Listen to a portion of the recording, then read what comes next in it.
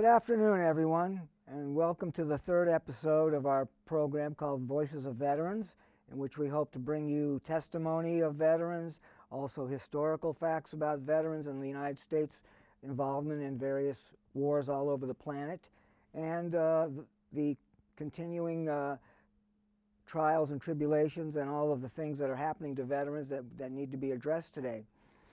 Today we're going to hear some voices from some books that I've put together from veterans of the Afghanistan War and Chechnya. These are Russian veterans now. These are not United States veterans, but I feel that there's an interest in these voices, and also they have something to offer to a lot of us. So for some of that, we need to know some of the history of what's happened in Afghanistan, even up till the present time. For instance, Alexander of Macedon was one of the first European conquerors to get to Afghanistan and invaded them over 2,000 years ago, and was one of the few people that you could probably say actively conquered Afghanistan, even though he left after a while too.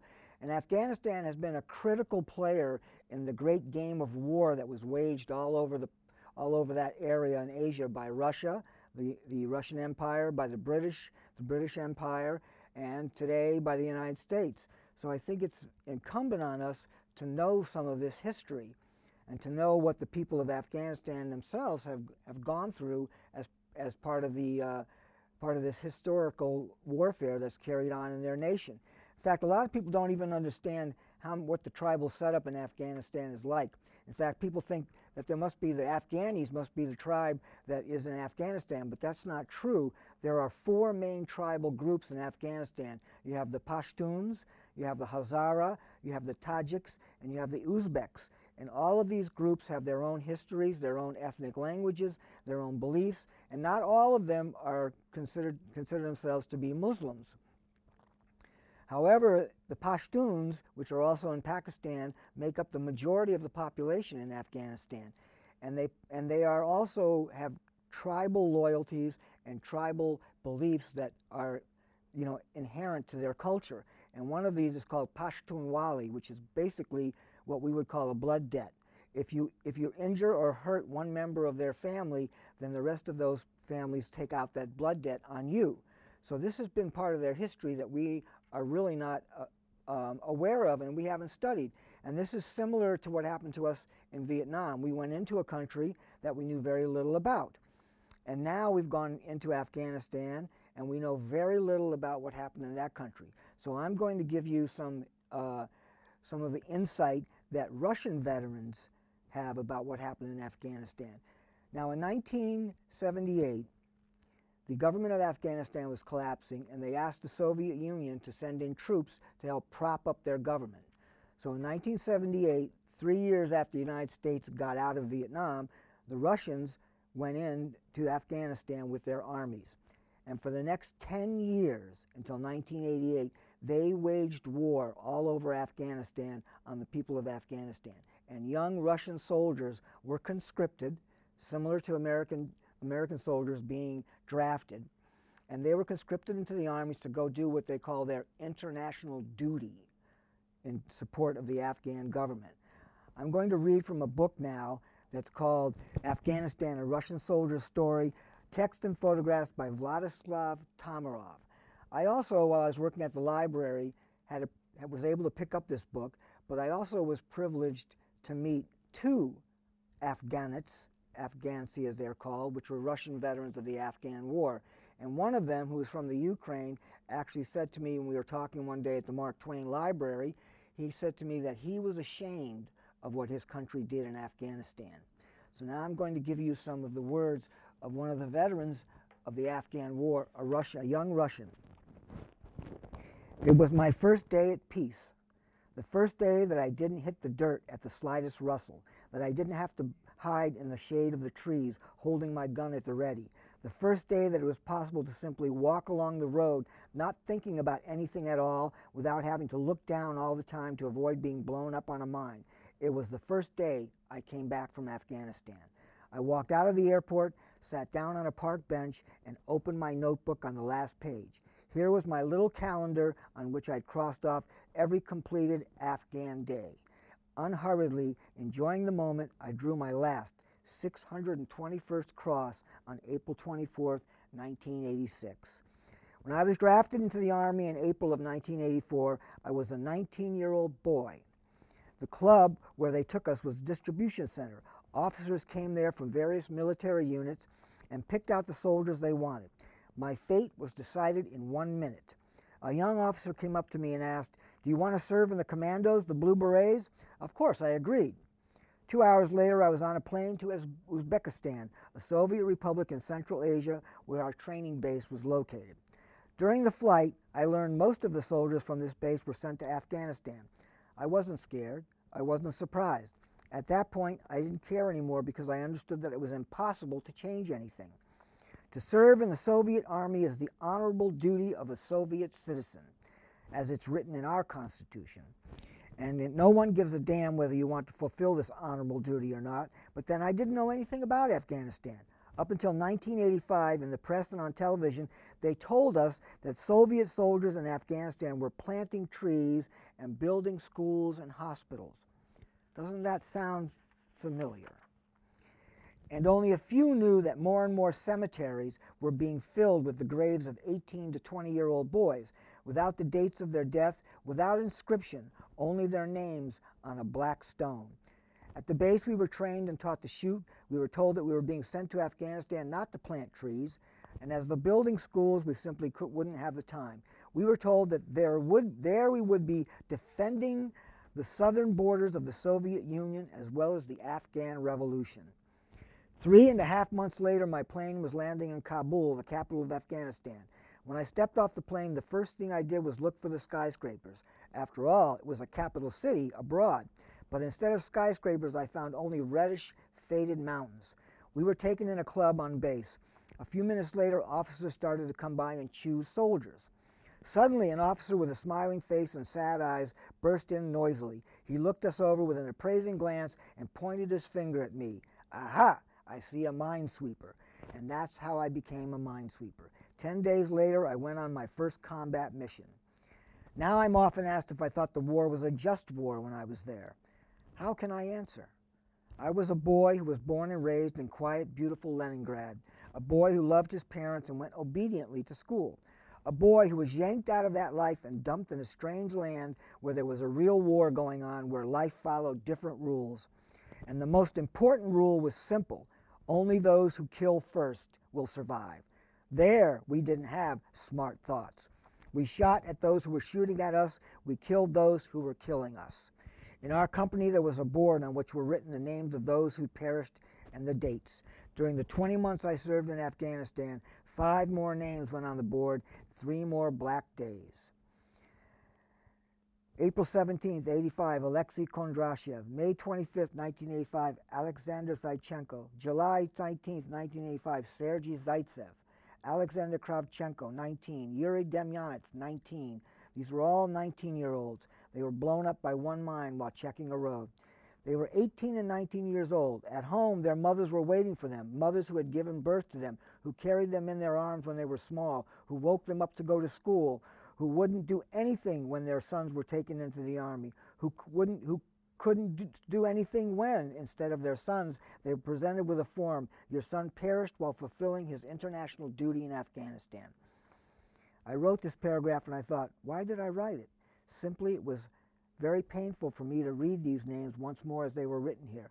Now our troops have returned from Afghanistan. Now our government has announced that the war was a mistake. Now I think about the results of this mistake. Tens of thousands killed, hundreds of thousands of bodies crippled and fates twisted.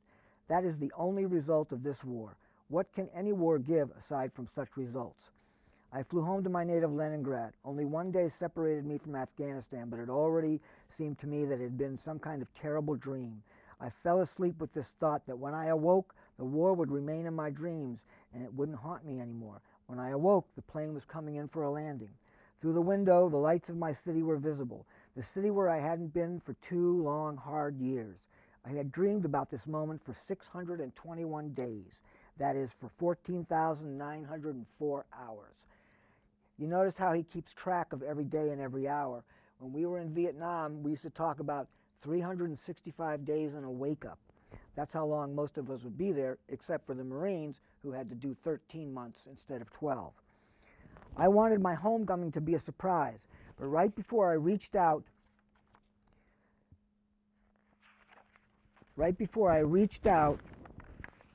my street, I became scared for my mom, and I called her up. Mom, I'm alive. I'm in Leningrad. I'll be right there. And I hung up. I don't remember what happened when I got home. I couldn't take anything in. I remember only that everyone cried, and when I woke up in the morning at 6 o'clock on the dot and saw my familiar walls, my cat curled up at my feet, I understood that it was over, that Afghanistan was in my past, and a sharp pain went through my heart. I wanted to bang against the walls, drop everything, and go back there, where I knew my purpose, where I knew the value of life, where I was needed. To this day, I still have Afghan dreams from which I awaken in great pain and sadness, but it's too late to go back or to bring anyone back. I am asked a lot, was it terrible for you there? It's a complicated question. The first year and a half, I didn't think about it.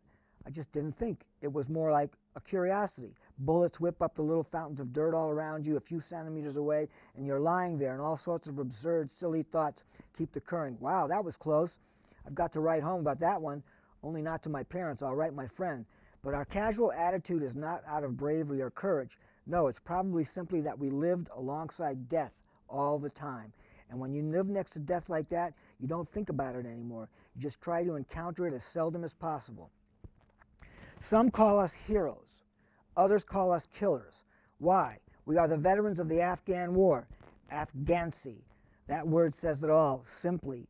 There we had our own life, another life, and we lived it as best we could. That life we lived by other values, other criteria. In one battle, an ordinary soldier, Alexander Korvyev, covered my commander, Lieutenant Ivonin, with his own body.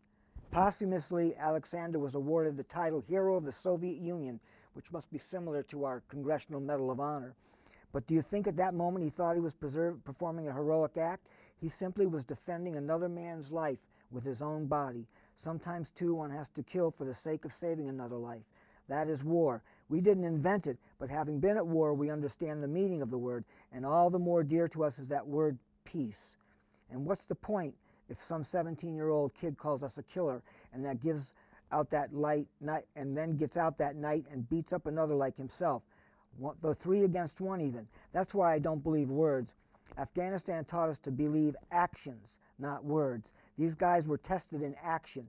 Everything was up front and clear, but not everyone was able to stand up to the test. Some people consider all Afghancy wonderful guys. From others you'll hear, Afghancy? Oh yeah, one of those types. Why do they want to lump us all together under our cliche? Afghancy. It is not a profession, not even a calling card. It's simply a name. Not everyone should, not everyone can bear this name. We had a sergeant in our company who fulfilled his staff duties 100% and even more. For cleanliness and orderliness, our company was simply the best, but he never went to battle, our sergeant, and he never fired a shot, unlike all the others, and he went home with a battle medal. Why? I don't understand it myself. In the United States, there are 186 psychological rehabilitation centers open to help Vietnam veterans. But where are we in the Soviet Union to go for help? We don't even have one such center.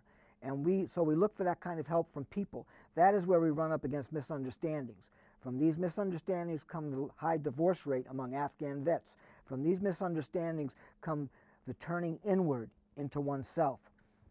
For many, the inner battle takes the form of an angry protest against the unfamiliar. But why? Better to try to understand a person than to protest against that which is strange and foreign to you. I myself did a lot of breakdancing when I came home from Afghanistan. I worked in a professional dance troupe. For me, breakdancing is a language without words, one which I can speak freely, a language of movement. But in order to speak that language, we had to work very hard, and many people were surprised. You're an Afghanitz and you're breakdancing? One time our dance group met with the Yale University Slavic Chorus, which sings beautifully in Russian and English. We went to see them off at the Moscow railroad station. We started dancing for them there on the platform. And they began to sing us Russian songs. It was unforgettable the way that the whole Moscow railroad station clapped for us. But when it had gotten to the point, to the train and gone, I saw one young guy who'd been watching them with a rage and fury so strong that I couldn't stop myself from going up to him. Then I heard him say, "I was in Afghanistan, and these shits, they're rockets." I felt pain and some sorrow for him. He was blaming the American people for the American rockets. The American people, who I'm sure, like the majority of us, sincerely want peace and hate war. Not long ago, I took part in a meeting of Afghan vets and American Vietnam vets. Among them was one American who had lost both his legs in Vietnam to Soviet rockets. And he had come to this meeting to help Afghan vets maimed in the Afghan war by teaching them to make prosthetic devices. What else is there to say? Often I am asked, "Did you get used to death over there?" No, I never got used to it. You can't get used to it. It's impossible to get used to it. But I returned home, and I'm glad we are returning. For the Russians, the war in Afghanistan ended on February 15th, 1988, when they came back over the bridge from Afghanistan. And some Vietnam veterans have gone to Russia to work with the Afghans. And here is a picture of Vladimir Tamarov and John Messmore at the Vietnam Veterans Memorial in Washington, D.C. There are two veterans in this picture, John Messmore, a Vietnam veteran, and Igor Zakharov, an Afghan veteran. Two veterans from different countries who came back from different wars at different times. But there's something they both share that unites them and which others can't understand. When I come to Washington, D.C., John always meets me and I stay with him. "It's good that we met here," he told me once. "It's good that we didn't meet over there." So this is the voice of one veteran, a Russian veteran. And I think you can see that a lot of the things that the Vietnam veterans felt are felt by the Russian veterans. And it's an oddity, in fact, that during their war from 1978 to 1988, we supplied the Mujahideen, which is what they called them, the Afghan fighters that were fighting the Soviets, with Stinger missiles and M16s and weapons to kill Russian soldiers. And just a couple of weeks ago, the commander of the American forces in Afghanistan let it be known that the Taliban, who are now our current enemy, along with so-called Islamic terrorists, were being supplied with weapons, AK-47s, DSK machine guns, and rockets by the Russians to kill American soldiers and NATO soldiers. The full circle that we need to break from is becoming very apparent and should become more apparent to the people of the United States. But the war in Afghanistan was just one of many conflicts that veterans were involved in Russia. This is another book called One Soldier's War by Arkady Babchenko. He fought in the wars in Chechnya, and he was drafted the first time at the age of 19, and then he re-enlisted and went back. And this book has a lot of similar type facts in it and similar type feelings that you would say would replicate what Vietnam veterans feel today. No one returns from the war, ever.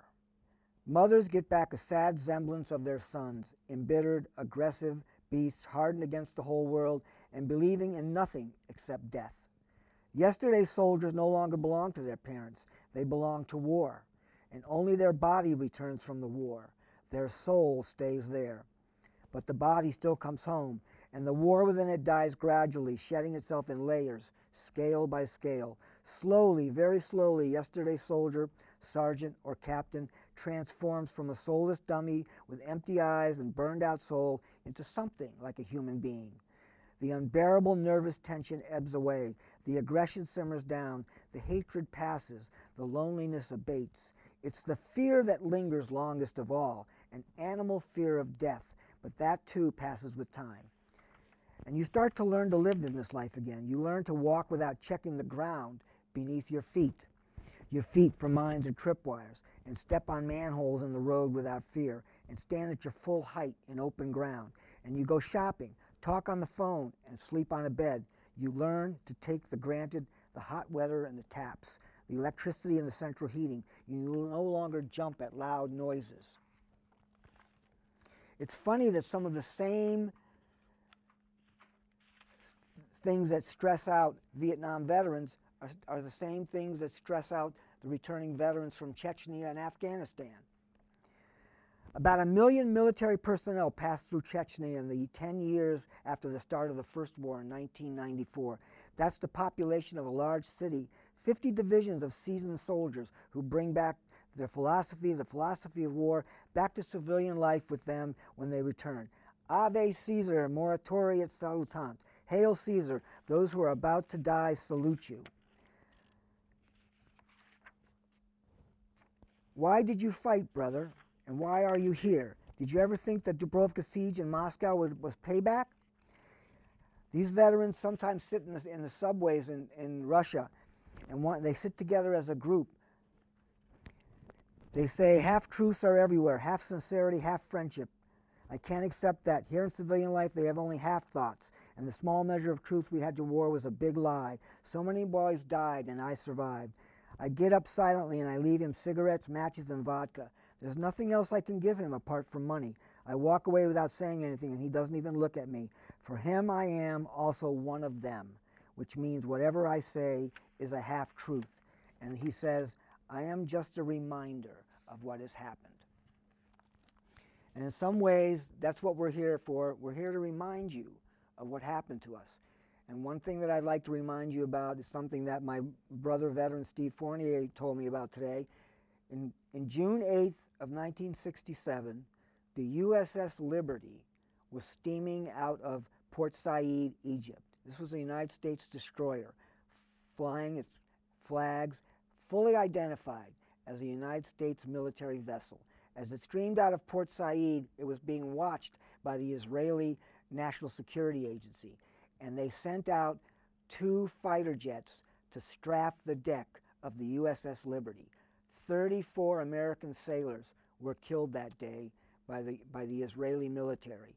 And these are the little-known facts that the American public doesn't pay attention to. And there's a documentary on television, on the internet that you can watch about the USS Liberty and what happened to them. And for that reason, I think there's a lot of people who should mark the things that have happened in United States history and what we're all involved in today. We need to remember our history. We need to listen to the voices of the veterans and to their families.